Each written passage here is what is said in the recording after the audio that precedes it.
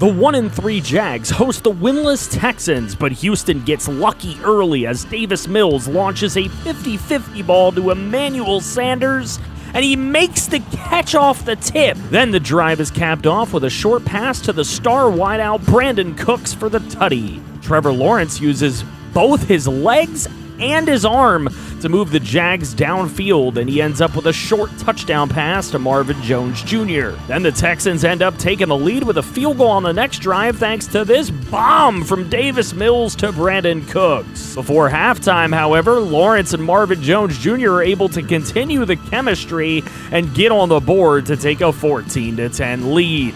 In the second half, Trevor Lawrence lets one go, and it drops right into the breadbasket of Christian Kirk, who gets it away and showboats into the end zone. Jags extend their lead to 2 scores. But then, Kareem Hunt, yes, he's a Texan now, runs Houston into field goal territory to get them within a score. Late in the fourth quarter, Lawrence is scrambling left when he's hit and he fumbles.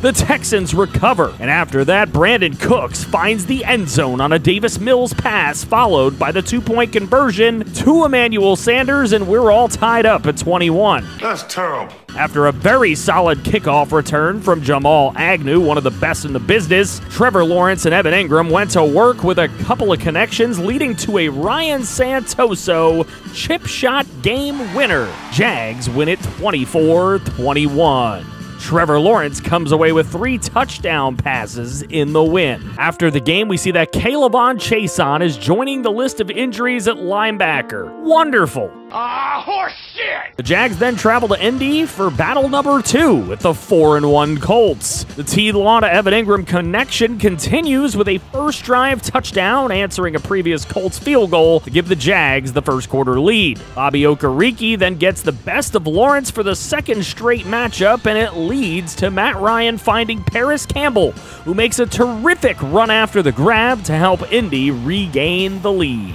Colts driving, but Matt Ryan is picked off by Andre Sisco, who could go all the way, and he does for a pick 6. But the Colts to cap off this drive at the end of the half with a score from Matt Ryan to Michael Pittman Jr. Kiki Cutie grabs a pass from Matt Ryan, and he dives into the end zone to extend the Colt lead. Then, before the 2-minute warning, Jags down 7, Lawrence launches to Laviska Shenault, but it's tipped and it's intercepted. No way! And the Colts play keep away to defend their house with a 24-17 victory. Evan Ingram had 87 yards and a touchdown in the loss. The NFL season's about to start. Are you ready? You need to get over to NFLshop.com right now using the link in the description and go get yourself some fan gear. After the game, the decision was made to have Travis Etienne be the new star in the Jaguar backfield. And with this being the final year on James Robinson's contract, he was shopped for a trade. And the Lions were willing to give up Amon-Ra St. Brown and some depth pieces as well. Tommy Kramer, who came over in the trade, was then released. And to replace Robinson at running back, we signed Jamal Williams, who the Lions had cut. Dumb, right? Why do you do this? You're so stupid! Stupid, stupid, stupid! Then we had too many on roster, and we knew that Laquan Treadwell at wide receiver and strong safety Andrew Wingard just weren't going to be in our long-term plans. The Rams sent over strong safety Terrell Burgess, who can be a really nice building block on defense, and right tackle Ankrum, who would later be cut. The 2-4 Jaguars are back home to host the 1-5 Giants, who somehow have Sam Darnold, and they have him playing like an MVP caliber quarterback. He was certainly playing like a Jaguar MVP as he serves up a pick to Rayshon Jenkins that goes all the way back to the house for the game's first touchdown. The next drive, he threw one right to Andre Sisco that put the Jags in a great position. However, T-Law returned the favor with a pick to Blake Martinez, who kneels at the 1. What? The hell was that? Saquon Barkley then can't get out of the end zone, and the Jags lead 9-0 with that safety. Trevor Lawrence scrambles and sneaks into the corner of the end zone to extend the lead, but in the second half, he throws a red zone interception that just hurts. Yeah! Fire!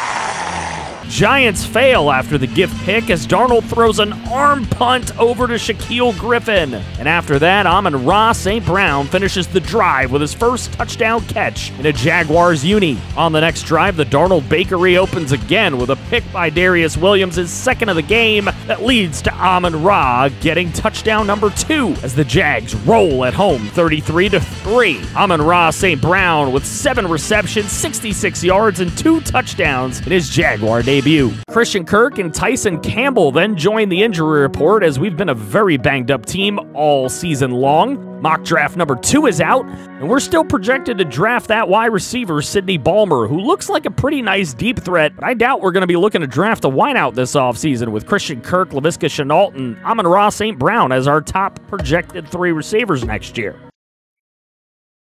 6-1 Broncos are in town, and Evan Engram makes a sweet grab from Trevor Lawrence, but it's all for naught as T-Law throws this pick on the very next play. Then Russ went cooking with a beautiful play fake and a toss to tight end Eric Seibert, and then a toss out to Melvin Gordon, who does the rest to give Denver a halftime lead.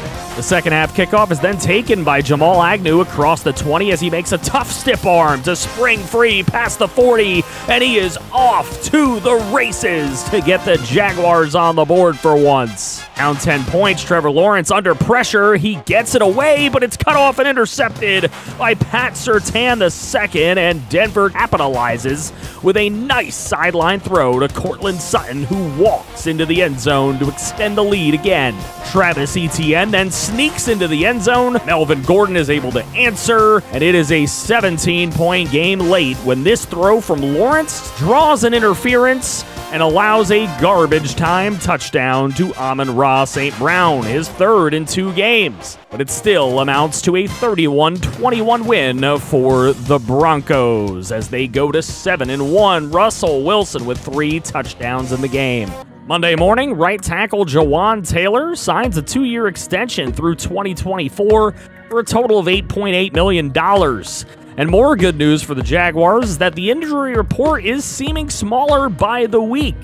The 3-5 Jaguars have some tough challenges coming up as they host the Raiders and they visit the Chiefs into the bye week before hosting the Ravens and then visiting the Lions, whom, of course, we just traded with, so James Robinson, Amon-Ra St. Brown, and Jamal Williams will all face their former teams as key players in this matchup. With this tough stretch, can we put ourselves in position to not only meet our 4-game win goal, but also possibly be in the hunt for a playoff spot? Let me know in the comments section below. Thank you to all of our channel members, and special thanks to TClink24 for being the only franchise quarterback. Here's some more episodes for you to check out on the screen now, and I'll see you guys next time. I feel to bring some